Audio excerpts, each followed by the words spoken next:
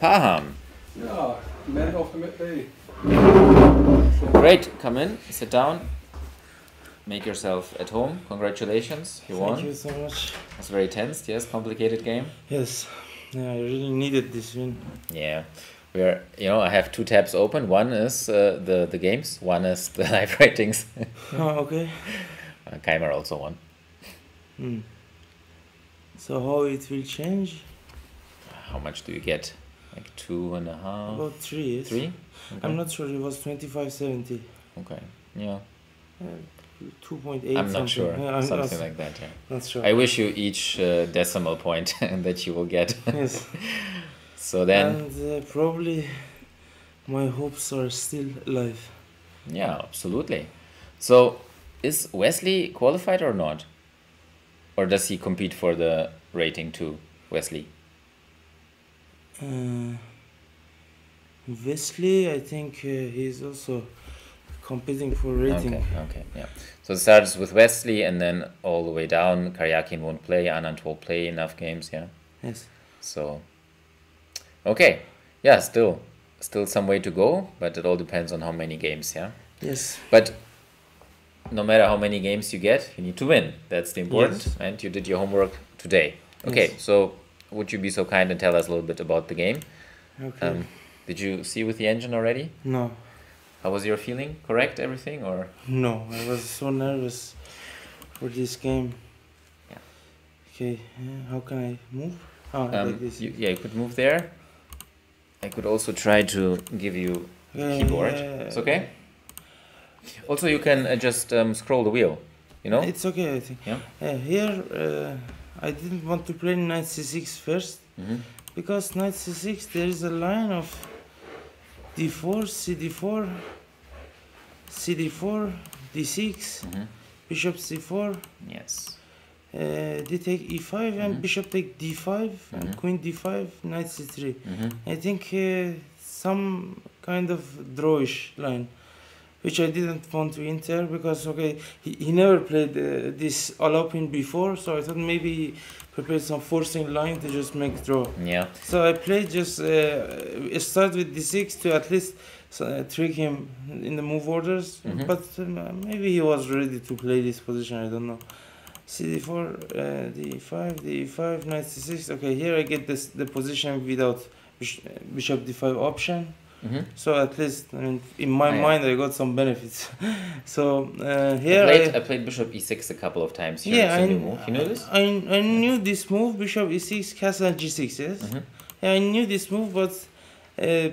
Not saying it's good. I mean, it's playable, but I thought if he's well prepared, then I might be in problem. So, and I only knew bishop e6. I didn't know any single move in this position. You don't have to. You're such a good player. It's just freestyle. Yes, I thought, okay, knight b6, I was thinking, okay, it didn't make so much sense to me, because after, I mean, knight d8, this knight on b6 looked stupid to me, like bishop d3, knight c3, and this knight on b6 is not on the game, so it was my problem.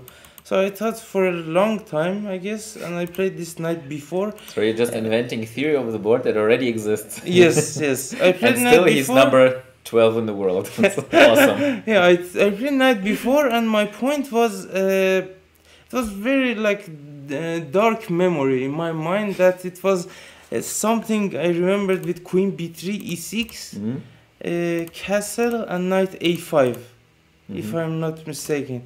And bishop d7, bishop b5, and some move here, like maybe just take, or I mean some move here.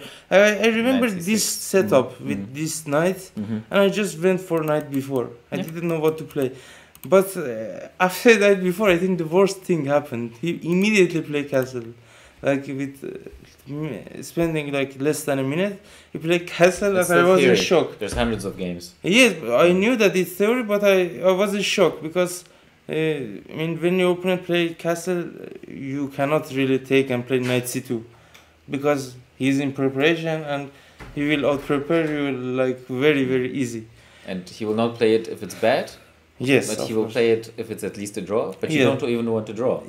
And I don't know anything, so Yeah. probably I cannot even make Yeah. a draw. You can take on a3 then, and it's equalish. Okay. But No, you don't need my, that. my problem was after knight c2. I mean, he mentioned knight a3 after the game, but I was not Knight sure c3 about is knight also, c3. yeah. Yeah. I mean, what if just knight c3 and one knight d5 or knight b5? Yeah, it's- And over the board, when you don't know any Absolutely. opening here, it's just ridiculous to play to enter maybe you this. can go bishop g4, rook c8 or something. Yeah, I play okay queen d1. I think it's forced move. Mm. Like, I was also thinking about bishop e6. What? Yeah, but I mean, bishop f5 is obviously not work because after queen b3, e6 in the same position, I cannot go back to d7, so I have a big problem. I mean, bishop e6 maybe is option, but I didn't like it so much. But your bishop on f8, the poor guy. Yes, and then I wanted some h6 g5 maybe. Maybe, yeah. Yeah, Maybe maybe it won't some work. h6 g5. Yeah, but it doesn't look great to me. So I spent a lot of time and I took and then rook d1. And after bishop g4, I mean, I was lucky that he immediately decided to play knight c3. I mean, knight c3 is okay. It's probably still equal, but it's not accurate because I mean, this position looks fine for black. Yes. I mean, it shouldn't be that bad. Maybe slightly better if you analyze with engine, but For white, over you the mean? board, Yeah. yes. But over the board, I didn't feel No. that I'm worse. But e6, I was really worried about e6. Mm-hmm. I didn't know how to take, like with bishop or pawn. Mm-hmm. And then, I mean, just play for these wicked squares. Mm-hmm. I think it's possible option. I don't know what Yeah. engine says, but I was worried about e6. But after Mhm. knight c3, I was very happy with my Mhm. position after e6. I think it's just very nice control over the center with two knights, and also this pawn is weak. I mean, whenever I take on f3, I think black is just fine. I can even go knight a6 after a3. I don't believe that these pawns are Mhm. worse than this Yeah. structure in the center. So I Mhm. think it's just possible to play this position in many on many options. So bishop f4 was not correct move, I guess. Maybe bishop e2 is possible. Just I mean take with bishop and this b7 pawn is hanging. I was thinking maybe I can play bishop e7, like Sure. a3, knight a6, like b4 maybe, knight c7. Yeah. Could also maybe go into c2. I could, but with bishop on e2, I'm not sure. Because Yeah, I don't that's- want to give up this bishop for nothing, like absolutely. for no bad structure for white. I mean, I think with bishop on f3, he might even give up the pawn and have some two Yeah. bishops and Yeah. good space on the board. So I didn't like to enter this position. So I wanted to play knight Mhm. a6. Okay, because now if you take, then I mean you're doing something wrong because you wasted at least one tempo for it. And okay, still this pawn is weak, and I mean rook b8 is coming. I mean, black is absolutely fine. Yeah. So he played bishop f4. Okay, I decided to take it immediately and then play g5. After g5, I was thinking about knight e4, bishop e7, bishop g5. I was a little bit worried about this position after h4, h6, f4. I was a little bit worried. H5, h5. But I thought, okay, Because of the king, yeah. And these pawns looks dangerous a bit. But I thought, okay, I can go rook. I mean, knight c2 maybe, and then knight d4. It looks very weird position. I mean, he can also go king g2 and rook h1. Okay. I evaluate this position like very slightly better for black, Mhm. but not that much really. I was afraid of, and okay, I checked his games. He's tactical player, Mhm. so I thought he might go for this, but then I understood. Okay, he's a bit scared, however, because he didn't get what he wanted from opening, and I was playing very confidently. Mhm. Why not take on g5 first before you go for the piece? Oh, no. Keep going. Knight e4, bishop e7. Oh wait. Yes. Bishop g5, bishop g5. Oh, bishop g5. Sure. Take. Rook g8. Because then he doesn't have the attacking knight. Yeah. He's just winning, no? Yeah, might be. You could even take on e5. 95. Yeah. Yeah, of course. So. Right, in vain, over nothing. But it's good to be safe, yeah? Yeah, actually bishop g5, I can take on g5.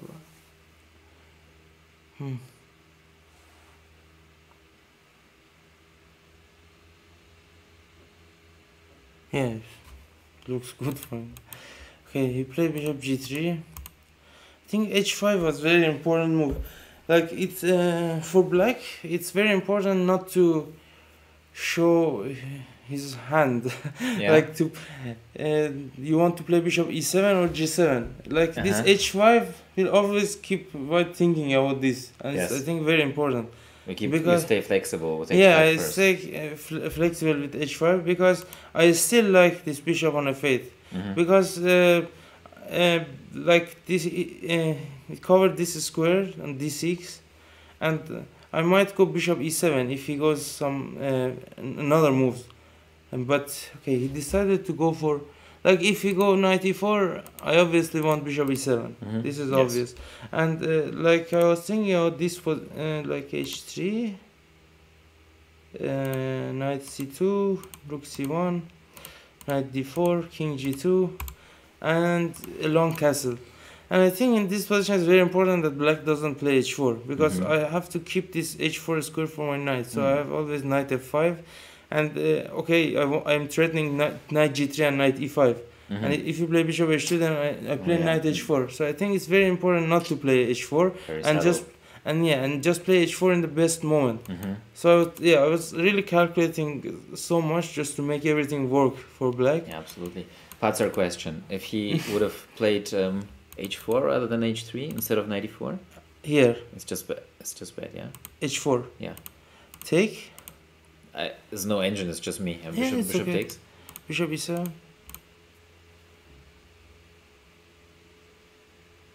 I don't know. Take f4 knight e4. Is that crazy? Take f4. Yeah, I mean the problem is rook g8, rook g4. King, The problem is rook g8, rook g4, and if you go this way, then the king is weak, and if you go that way, then the pawn can be even queen. So yeah, I was not sure he can play like this. I mean, h3, logical move. I play bishop g7 now because with pawn on g5, h5 now I can take on the e5 always, and okay. In this position, whenever I take on g3, he has to take with f pawn. But with pawn on h2, he could take with h pawn, and like he has solid structure here. But he cannot really enter this position with pawn f3, g3, h3 because it looks weird, and I think all these pawns will be weak in the endgame. So, okay, he played a3, I guess. Yes, I think so. Yeah, knight c2. This was my trap for him to just play, because I think he could just normally play king g2, and he's not even worse. I mean, black is of course more comfortable after rook d8, knight f5. Yeah. But white is also not worse. He can play some f4 at some moment. But it was nice that he immediately came to this trap. Played immediately knight b5. Yeah, he immediately played knight b5, and I think he just completely missed this h4 move, which is, I think, just very strong move.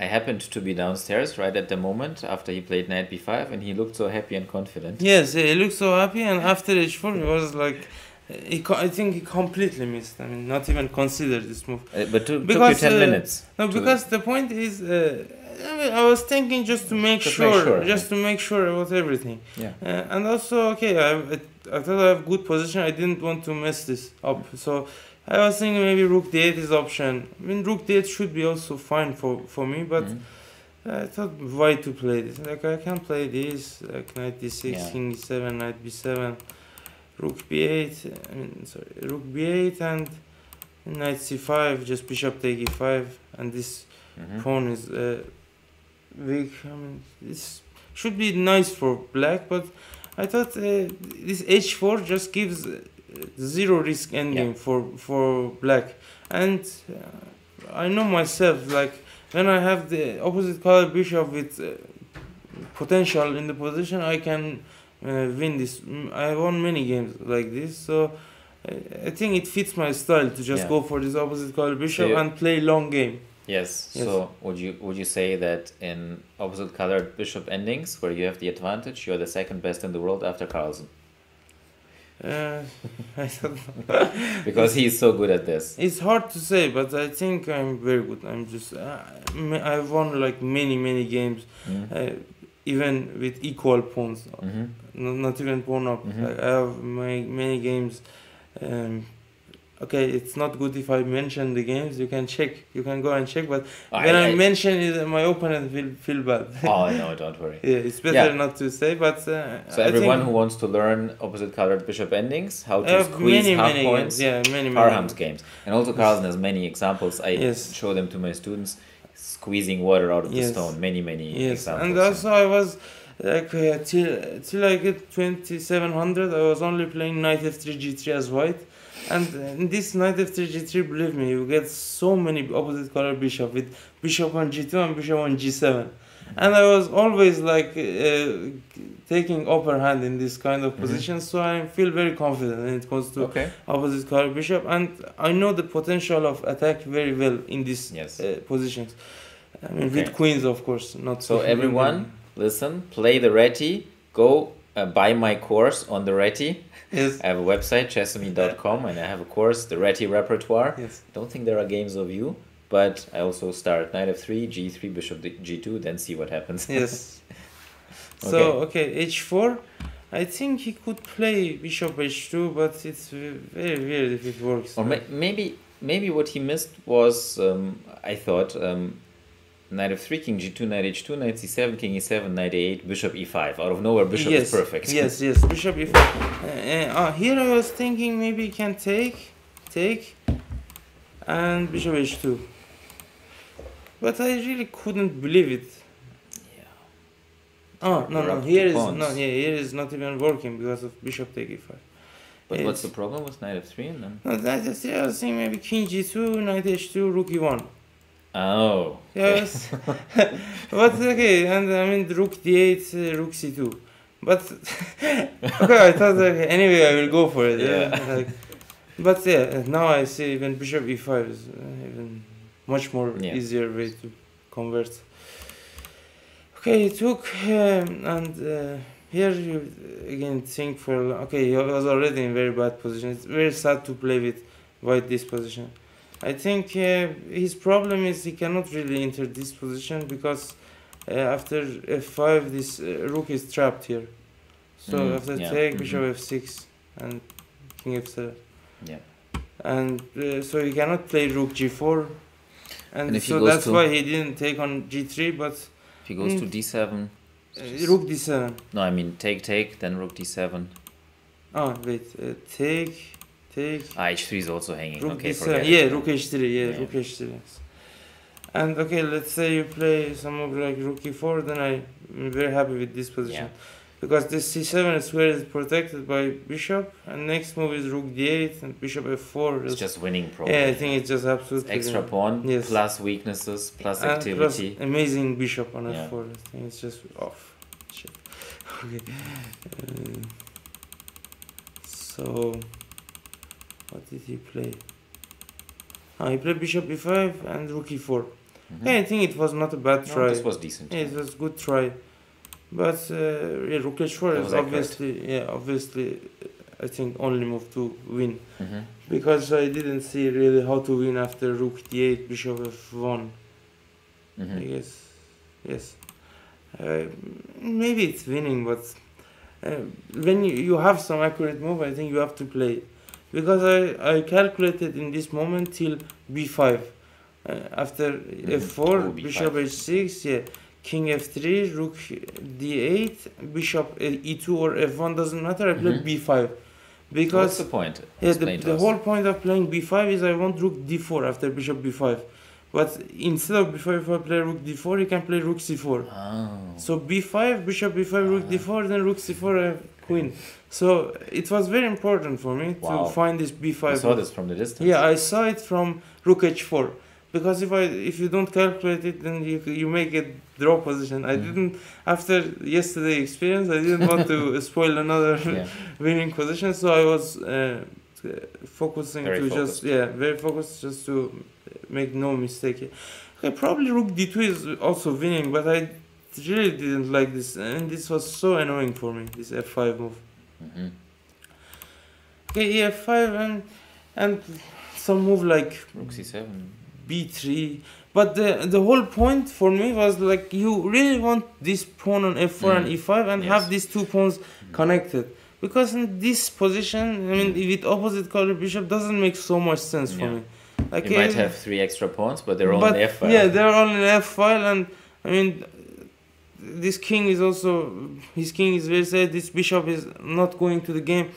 I didn't like this position to enter. So because after bishop f1, there's obviously no rook d2, like because he can also play like f5 immediately, like take and rook c4, just take on h4.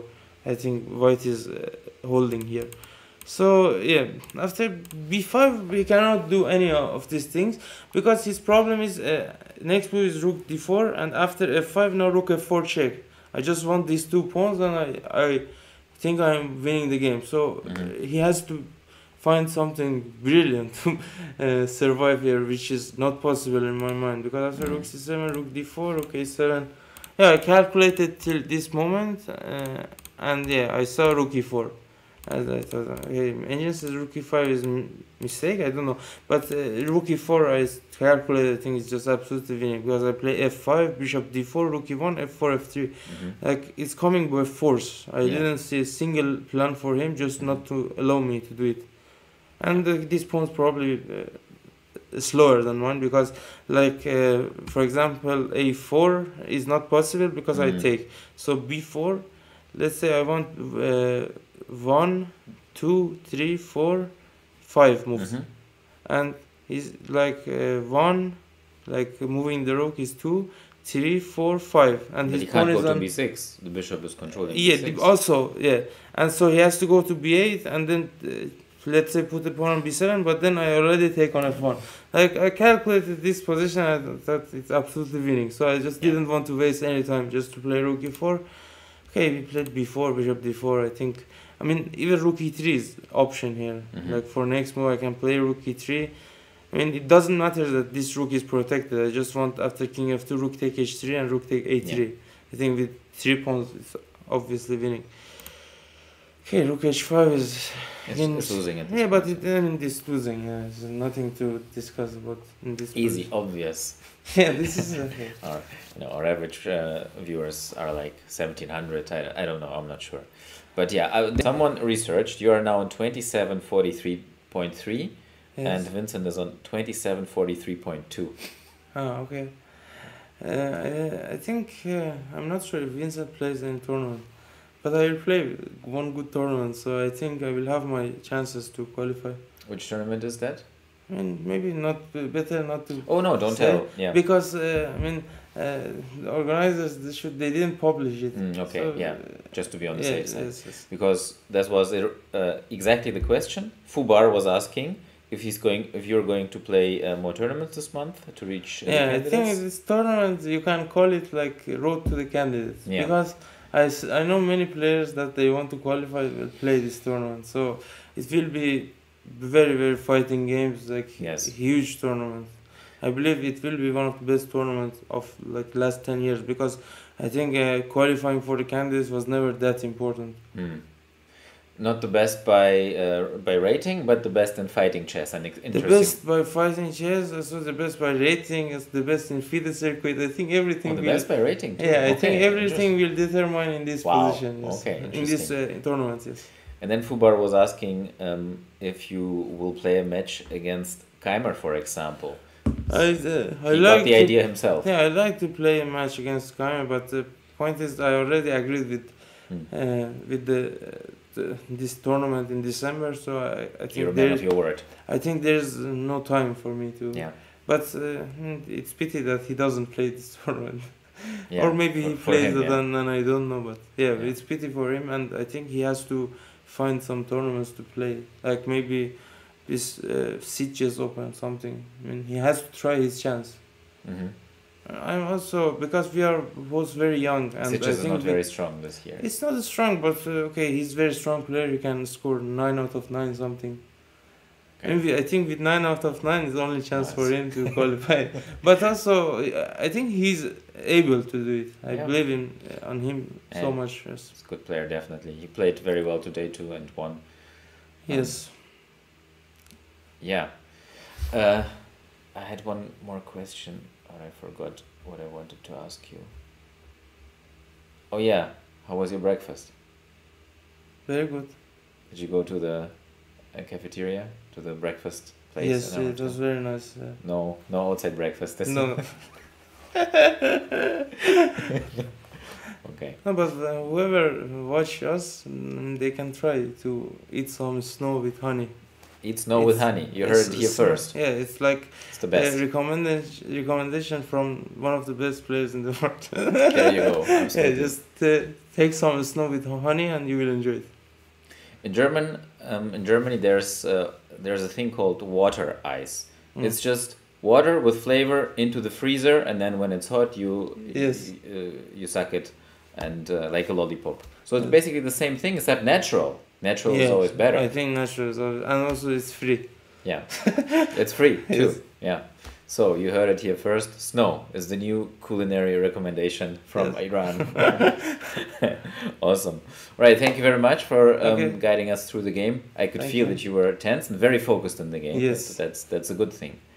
And good luck. I really hope that you will. Thank you. And qualify. I appreciate it if you root for me. Absolutely. I also root for Vincent. Yes, so I root for the two of you. The other ones I don't care about. Okay. Thank you. Thank you very much. Goodbye. See you later. See you.